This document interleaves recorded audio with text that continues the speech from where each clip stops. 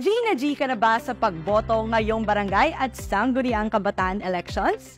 Tandaan na ang voting hours ay mula alas 7 ng umaga hanggang alas 3 ng hapon.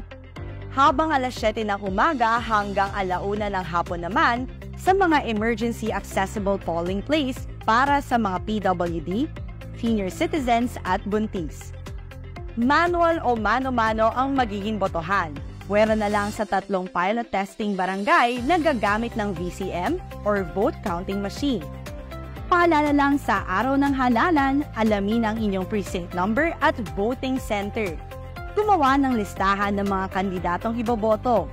Gamitin ang ballot secrecy folder sa pagboto. Huwag kuhanan ng litrato, ang balota o gumawa ng kopya nito.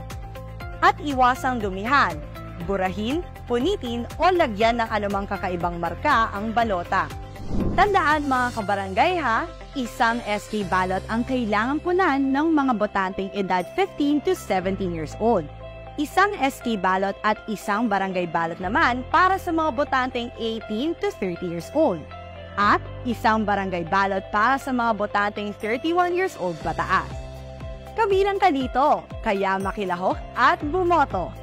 Isang paalala para sa maayos, malinis at payapang halalan mula sa PTV.